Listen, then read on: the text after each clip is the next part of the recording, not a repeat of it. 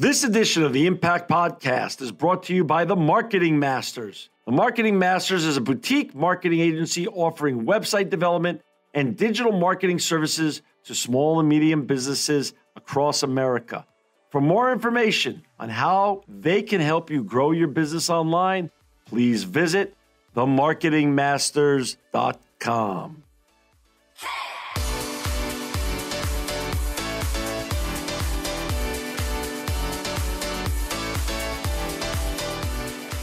Welcome to another edition of the Impact Podcast. I'm so excited and honored to have my friend on with us today, Michael Weiss. He's the co-founder of AI4.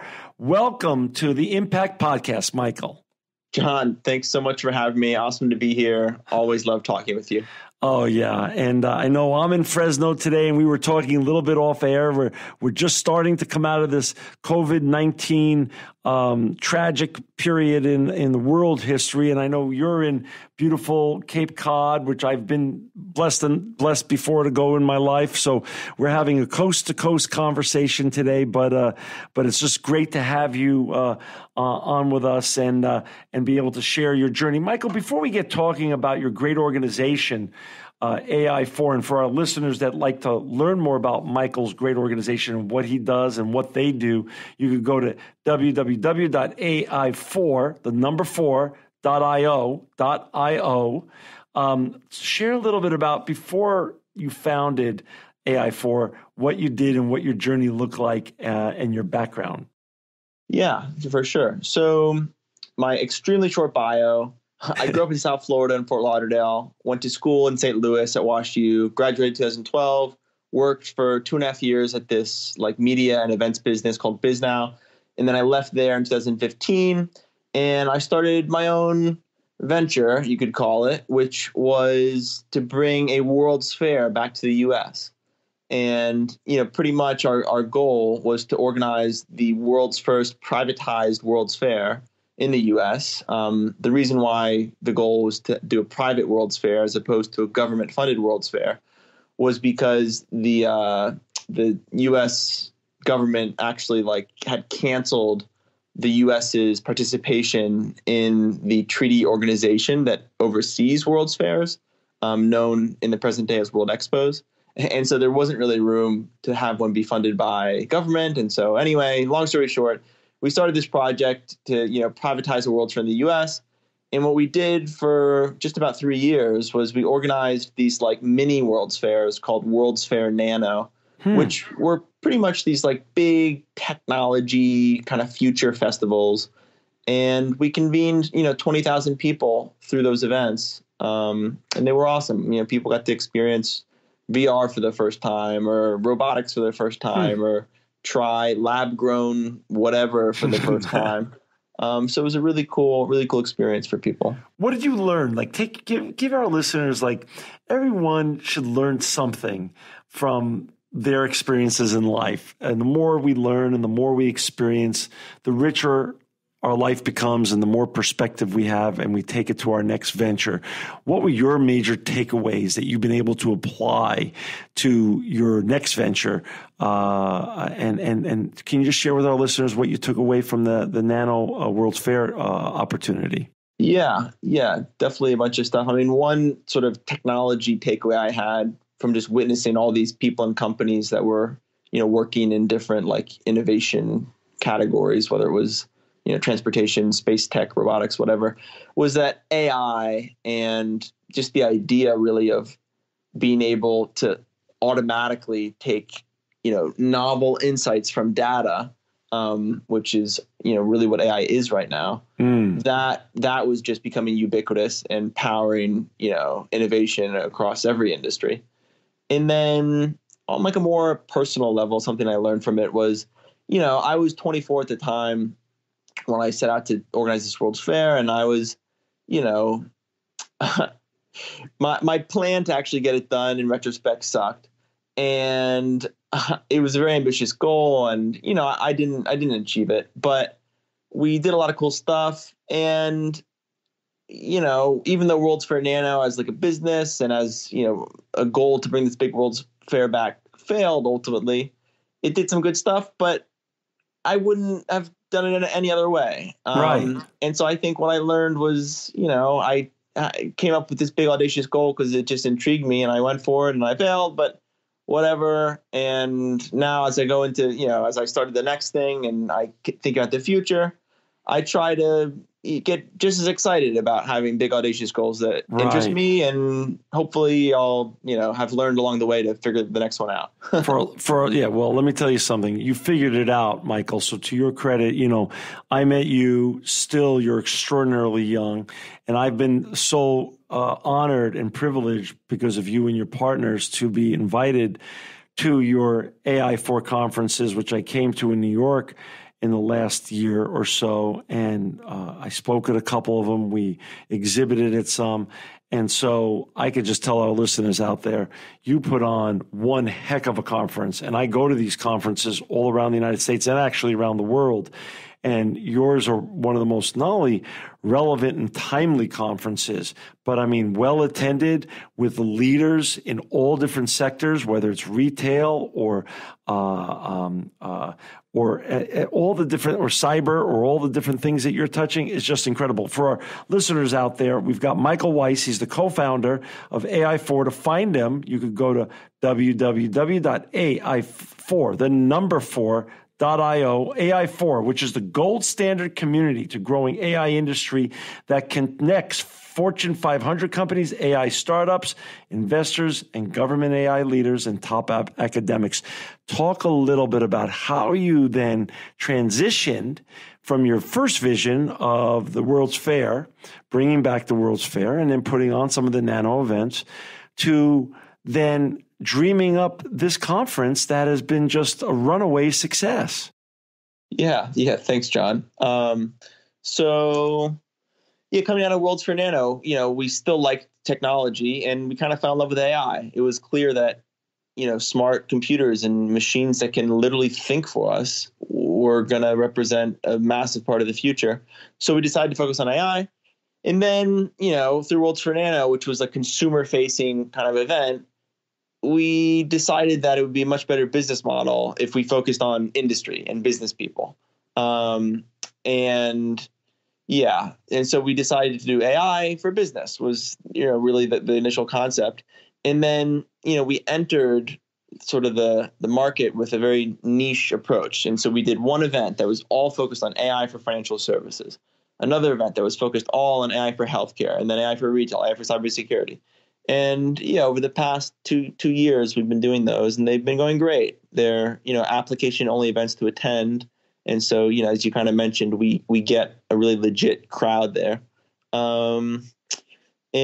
I think we've helped a lot of, really big Fortune 500 type companies just make more sense of how to approach their own AI projects. Did you do this with your partners from the World's Fair Nano, or did you come up with a new group of partners that you co-founded this great conference? It was same crew. Same crew. Isn't that nice? You guys stayed together, and that's awesome. I love that. I mean, I've done that before in my life, from business to business, and I've had a lot of success doing it with the same crew, because then we were able to focus on the vision forward instead of worrying about, is this the right partner? Is that partner doing the right thing? You already had a relationship with them and a trust in them. So obviously it makes the execution, in my experience, easier. Did you find the same with you? Oh, definitely. Yeah. And, my main co-founder, Marcus, I've known him since college for a dozen or so years. So awesome. Very, very solid relationship, which is, key to success. Awesome. Yeah. So talk a little bit about the conferences you put on in New York City and why you subdivided them. Fascinating.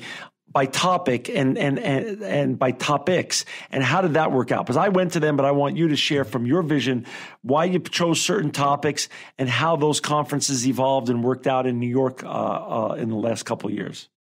Yeah, I mean, to be honest, we chose these niches of like AI in particular industries, just to provide focus to the theme. There were a couple other events we'd seen that were more generally themed, like AI for everything. And we wanted to be different. And so, we came out with this niche of AI for these particular industries. And we chose the industries based on our assessment of the current like value of AI within them. And, financial services, banks, hedge funds, credit card companies, insurance companies, they're all going crazy with, machine learning models to give loans or, fight fraud or build chatbots or whatever it is. And so we chose that. And then healthcare, also just amazing adoption rates within healthcare, whether it's hospitals for, models to predict patient readmittance or read medical scans or whatever, or pharma companies trying to predict, new drugs or whatever. So we chose healthcare. And then, cybersecurity and retail, same reasoning. There's just really compelling use cases in those domains. And then, as we've kind of gone over the past couple of years, what we realized was that while we were doing these, like 400 or so person events in each of these industries, we realized that there was just not enough consistency to like this AI industry community in terms of no one knows the rule book yet for how to actually approach AI within like an enterprise setting. And people are just confused, whether they're a business person, whether they're a data scientist.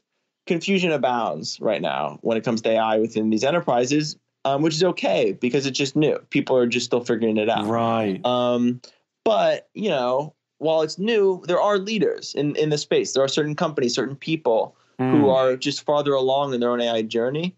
And, we felt that it's critical for the longevity of AI as an industry to really provide the same group of people who care about AI with a place to meet. And so what we ended up doing in 2020, which obviously is a bit different now because of the virus, was we decided to combine our 4 events into one larger AI Force show. So we cover finance, healthcare, retail, cybersecurity, and then we also added telecom, energy, and automotive, all with separate tracks so that you have like your own unique content, but then you get to kind of cross-pollinate with people who have lessons from other industries. Got it. Yeah. And then, so now we're coming out of this COVID-19 tragic period in the world history. Originally, I know your event was scheduled to be in Las Vegas at the end of the summer in late August, early September. Share with our listeners how you've re-envisioned this year's conference because of the COVID crisis and how, as an entrepreneur, you've remained flexible and evolved your thinking as to how to best put it on this year and some thoughts about your conferences in the future. Yeah. Good question. There's a couple of thoughts we had. So obviously as an events business that makes 95% of your money doing a big physical event, right, and then you have a pandemic hit when like the key thing that cannot happen is a large gathering. It's almost laughable as far as like the, right, macroeconomic, macro, climate like impact it has. Right. But anyway, so that happened, which was curious to say the least. And then it was like, okay, so what do we do? So what we kind of realized is that the value that an event like ours provides, it's mostly 2 things. It's education and it's commerce. It's education, in our case, in the form of learning how AI is impacting different industries. And it's commerce in the form of facilitating, AI companies meeting end users, buyers at banks or healthcare companies or retailers or whatever. And that's why people go to events. That's why people buy booze. That's why people sit in the audience. That's why people speak. It's education and commerce. And so we kind of, in this era of COVID over the past few months, have been like, well, can we still provide that value prop to people without a big physical event? And the answer is, of course, yes, because the internet is a beautiful thing. And so, the most like one-to-one thing we're doing to the event is we're just porting like the physical experience into a digital platform. And it's going to be great. It's August 18th through 20th. So it's 3 days.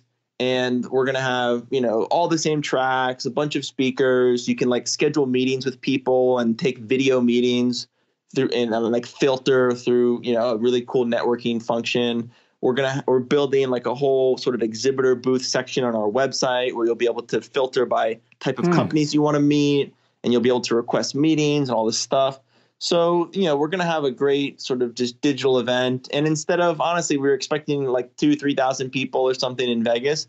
We'll probably have, because it's digital, easy, no travel costs, Right. easier for a global audience. We expect to have 5,000 or more, tune in, which is going to be cool. And I bet you your participation now will even be more international in its and diverse than ever before, given that, like you said, people can be coming in from all parts of the world, whether it's Asia or Europe or Russia or anywhere, South America, easily, because there's no travel, airplanes or hotels needed, and people can just either participate, speak, or be an attendee from all different parts of the planet now. That's fascinating. Yeah, totally. So I think there's lots of cool opportunities on that front to just, have a much bigger audience. And for our listeners who are excited to either attend or request a sponsorship opportunity, do they find you just at www.ai4.io, or are there other ways to interrelate with you that I'm missing? Yeah, the website's great. And you can always email me personally, just Michael@ai4.io is always fair game. Perfect. Michael@ai4.io. So you have this coming up on August 18th to 20th, the big conference, and that's going to be fascinating. So you go from 2,000 to 3,000 people, participants, now to 5, and people can be sponsors, speakers, or just attendees. Yeah, sponsorship, exactly. It's really all the same kind of, characters will be there. We'll have amazing speakers, sponsors, attendees. There'll still be press that attends. That's awesome. Yeah, it's really the same vibe. The main thing, honestly, you miss out on is like the entertainment component. Yeah. But that said, we are going to do some fun stuff regardless. We're going to do each evening, sort of a big virtual, video, networking thing. We'll have some drinks, we'll have some music. And I think we've been thinking, I'll give you a fun tip. Have you heard of this thing called Cameo? Yeah. So I think we're probably we'll do a cameo or two to get some fun celebs to tune in for these networking things to make it fun for people. Awesome. That sounds just awesome. I think Cameo is wonderful. In fact, my son had just, when he graduated from law school, like I shared with you, we were both, comedy is a common theme in our family. So I had we all grew up loving Seinfeld. He grew up loving Seinfeld, and we all used to watch it as a family. So I actually had the actual Soup Nazi from Seinfeld. Yeah, he's on there. Yeah, and he taped the most wonderful message for my son because it was just like your event. We had for him it was not a in-person graduation, which is a very special moment in both parents' life and of course the students' life, but it was a virtual graduation. So it made the virtual graduation even more fun because he referenced it and he talked about it, and it was just great. So I think Cameo is just a great brand, and they're doing really fun things. And I know a lot of people that have used their talent and their platform, and the results are just wonderful. So I think that's a brilliant idea. That's just brilliant. That's awesome. Yeah, it sounds like you beat me to it. So that's awesome. Yeah. Talk about other things you're doing in this soon to be post COVID new order for this year, at least for this year, to keep your brand and your tribe, as I would like to call it, engaged and relevant with your platform. What other things you're going to be doing besides your big event on August 18th, 19th, and 20th? Yeah, totally. So, through this whole COVID thing, we had to reflect a bit on what AI4 is and the value it provides. And as I mentioned earlier, the two main things we do with the event is commerce and education. And so while we're going to still provide those things in this big digital event, we've also come to learn and realize that we can provide, both education and commerce in other ways as well. So on the education front, we've started doing these trainings and tutorials, which are 5 up to 16-hour trainings for either business execs to learn AI or data scientists to pick up new skills.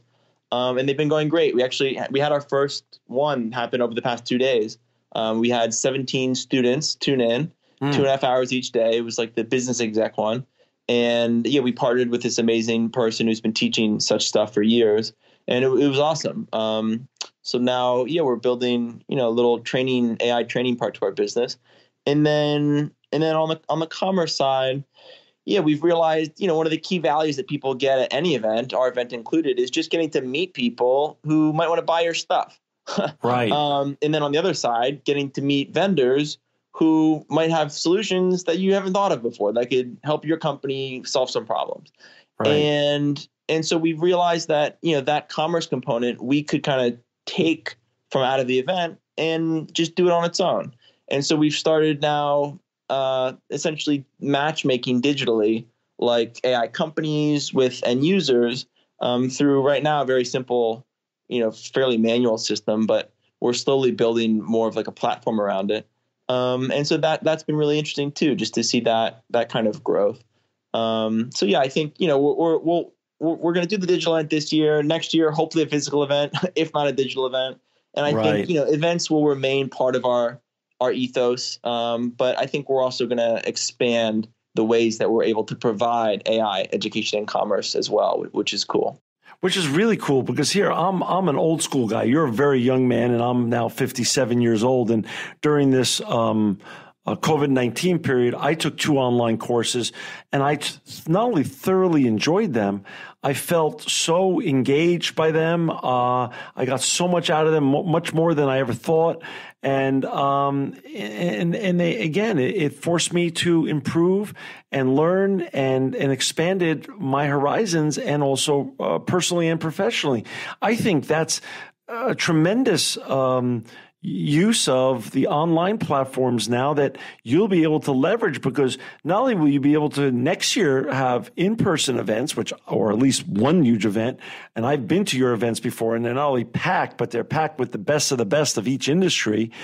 You'll also be able to have such an international flair to the people who want to be engaged with your organization, get to interact with, because if you do digital events as well, it keeps people year-round attached to your brand, but also constantly learning whatever's the latest and greatest. And as we know, AI is really a very quick evolving industry. So you get to really keep up and keep your people very engaged with the latest updates instead of just having a one-off every year, which is fine.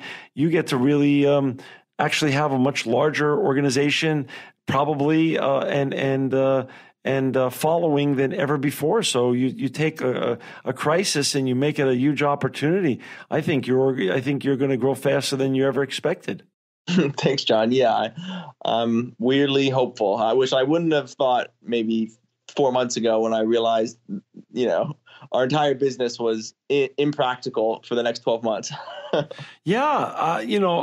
But again, like you said, we're all forced to think differently from the circumstances that none of us, created. But, entrepreneurs, the great entrepreneurs, stay flexible and they roll with it, and they take issues and crises, and they really figure out ways to evolve. And you've done that. And I really, really am impressed. And I'm very excited, of course, to participate again, August 18th to the 20th.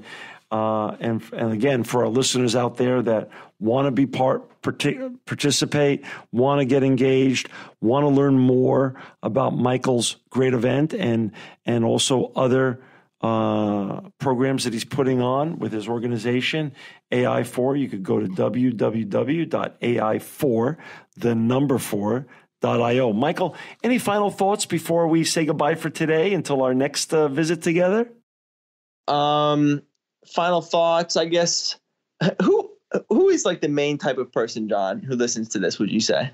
Oh, it's actually interesting. It's people from all different, it's around the world, and a lot of young people, your age and even younger. So you have a lot of young listeners out there that actually want to be the next Michael Weiss.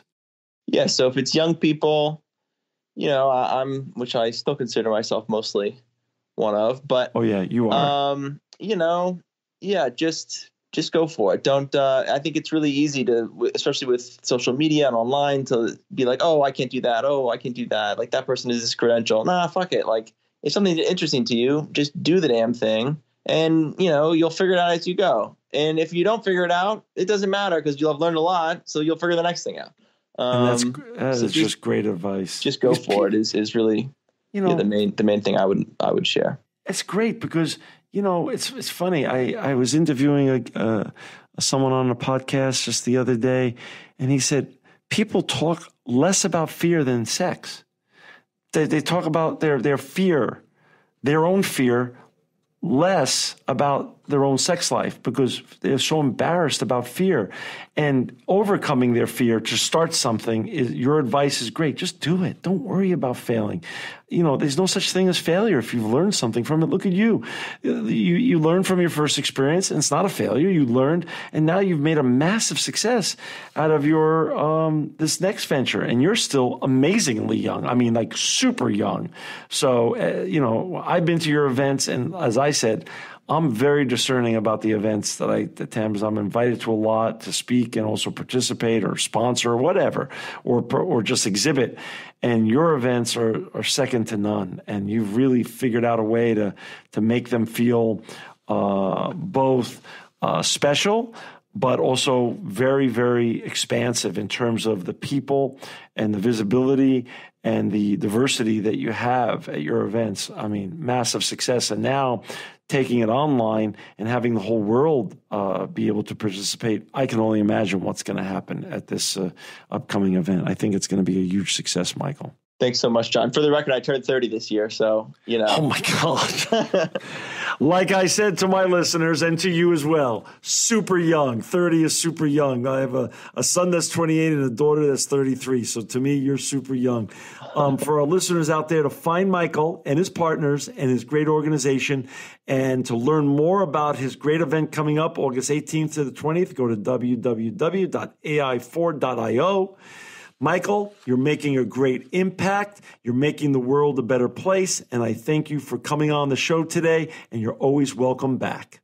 Thanks so much, John. You are absolutely the best. And I hope you have a healthy and safe 2020. And I'll see you digitally in August.